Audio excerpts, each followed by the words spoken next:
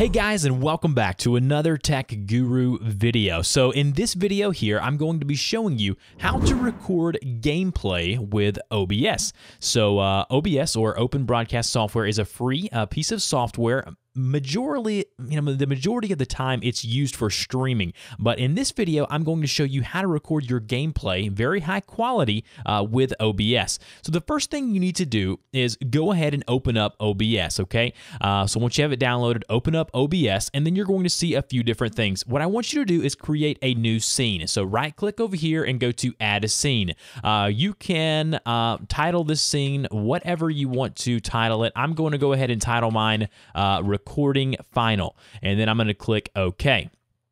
Now, once I've done that, I want to select that specific scene, and then I want to go to settings, which is right here in the lower right-hand box there. So under settings, you're going to see a few different things. Under general, you're going to see like general things like language, profiles, things like that.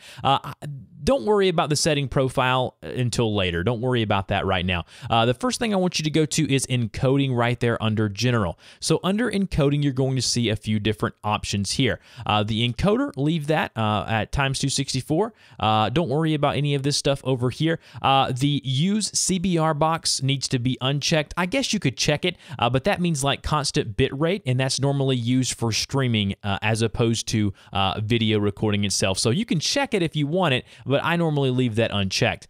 Quality balance, basically a simplistic explanation of this is the higher the number, the higher quality the video. The lower the number, the lower quality the video. So if you want a better video quality, go ahead and go all the way up to 10. But remember, this is all based on what your computer can handle. So if you have a machine that cannot handle a lot of heavy lifting, I would definitely go towards 7 or 8. But I'm going to go ahead and choose 10 because I know it can handle it. The max bit rate. Now, this you're going to see a whole range of numbers on the internet if you're looking at tutorials on how to do this. I have settled on 3500. I've gone as high as 8,000 or even 10,000 when recording videos as opposed to streaming. Now, when you're streaming, you're definitely going to want to keep that around 2200 to 4200 depending on your machine again. But I leave this at 3500. It's a pretty good sweet median there to leave it on, so you can choose to do whatever you want to do there. Under audio encoding, the codec I leave at AAC. It's just better in my opinion. The format I leave at 48. The bit rate I have changed it down to 128. Yours may be set on 80 or 96. Go to 128. It just makes it sound better. Stereo, obviously, because you want them to be able to hear it out of both ears. So make sure all of that is the way it is here, and then go to apply in the lower box there. And then once you've applied your settings, go on over to broadcast settings. Now, you may be thinking, why are we in broadcast settings? We're recording a video.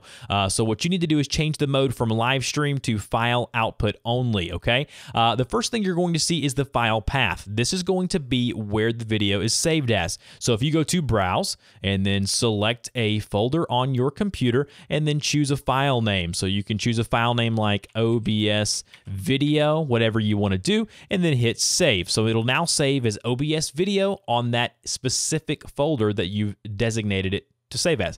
Under the buffer length and buffer file path, do not mess with any of that. There's no need to do anything there. And then go to apply. Make sure you're applying all of these changes as we go. Under video, the video adapter is going to be your graphics card for the most part. You may have multiple ones in here if you have multiple graphics cards.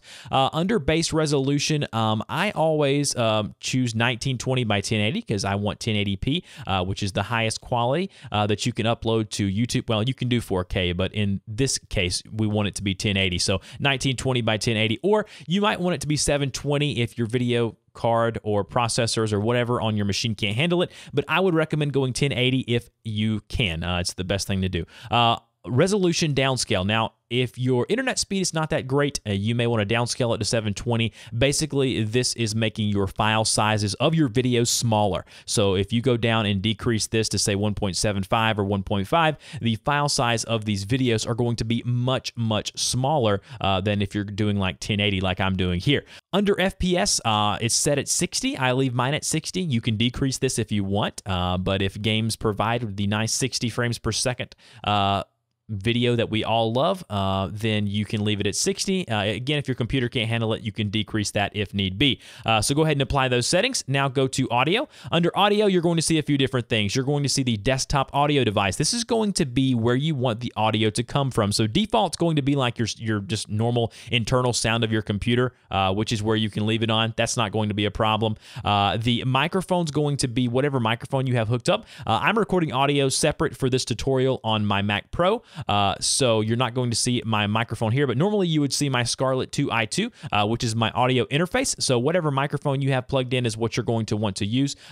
You can use the HD Pro webcam or whatever webcam that you may have connected there. So if that's something you want to do, you can choose to select your webcam there. Don't worry about any of this stuff down below here. None of that really means anything to us here. And then go to apply. The next thing you're going to see is like hotkeys, advanced, all of that good stuff. Don't worry about any of that. Just click OK and get out of the settings. Now, once we're done with all of that, what I want you to do now is to understand a couple things. The audio input would be your microphone and the internal audio for the game. What you'll do is you can increase that here by going and upping this here on this slider if you want the game audio to be increased or decreased when recording, and then you can do the same for the microphone over here on the left. Now, once we have done all of that, what we're going to want to do is add a few sources. Now, the sources are going to be what's actually being recorded. For the purpose of my gameplay, I normally do like a monitor capture and just call that gameplay if you want to do that, and then go ahead and click OK. Now, under this, you just want it to capture whatever monitor you want to be recording. If you have multiple monitors, you'll want to select which one you want to record up here, and then click OK. Now, this is going to basically, when I go to preview, it's going to record what I am doing here. So everything on the monitor is going to record. So you can see that under preview. Now, the next thing I want to do is go ahead and add my webcam. Now, that's going to be under my global sources. If you have not set up a global source for your webcam, you will need to do that. So it'll either be under global source or under video capture device. So mine's under global source, and then go to webcam. So we'll go ahead and add that now. Now what we're going to want to do is edit this. So what we're going to want to do is select whichever one we want to edit as far as that goes, and then we'll want to edit it. So go ahead and go to preview. And then now you can see there's the webcam. I'm going to edit that scene, and I'm going to change my webcam down to be a lot smaller, obviously. So you want to get it set up in your preview exactly how you want it to be when you're recording your gameplay. So I'm going to go ahead now and get out of the preview just like that. And now we're ready to go. So once you have your webcam, once you have your gameplay, now you can do more stuff like add text. You can add borders around your webcam. You can do other stuff that, amp up the quality of the video as far as the finished product goes. But once we're ready to go, all we have to do now is once we have our microphone hooked up, our audio set the way we want it to go, we'll go to start recording. So instead of start streaming, we want to go to start recording. So go ahead and go to start recording. And then you'll see here, it's going to go ahead and start recording the monitor there. I'm going to go ahead and go on over to Rocket League, which is a game that I have pulled up here in the background. And then you'll be able to hear the audio, obviously, of that game as well. And then as you can see here, we'll just click a few buttons here. We'll go to options. We'll see a few different things come up. We'll go back, go to the garage here, and you'll be able to see this in the video. So now I want to go back to OBS just like this, and then go to stop recording. Now, what you can do now to test and make sure that it worked the way you want it to work is I'm going to go ahead and close out of Rocket League. Now, if you can see right over here on my desktop is a video called OBS video. Now, if I play that video, you're going to see the playback exactly what I recorded when I was showing you guys. You're going to see me down there with my webcam. You're going to see me click on a few things as well as the sound of that video. So that's just a base tutorial on how to use OBS or Open Broadcaster software to record gameplay. Now, it is a free piece of software, so be gentle with it. I'll put the download links below for you to go and download it. I also have more OBS tutorials. I'll have links for those down below as well. And as always, guys, don't forget to subscribe to my channel. Don't forget to like this video. Don't forget to share it with your friends and family. And thank you so much for watching this video, and I will see you guys in the next one.